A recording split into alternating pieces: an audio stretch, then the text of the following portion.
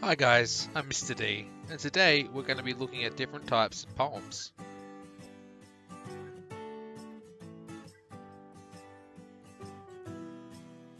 Remember that poets create their poems in different ways.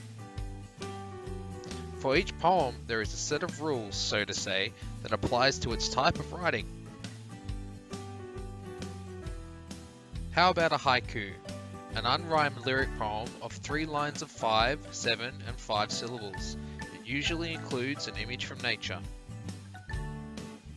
Have you ever heard of free verse? Some people think it's controversial and don't believe that it's actually poetry, but it is.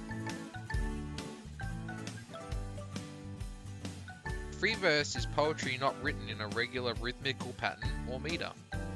There's basically no rules. Next up, we have the limerick. Hooray!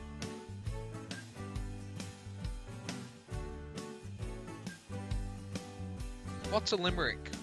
A humorous poem consisting of only 5 lines. The first, second, and fifth line have to rhyme with at least 7 to 10 syllables.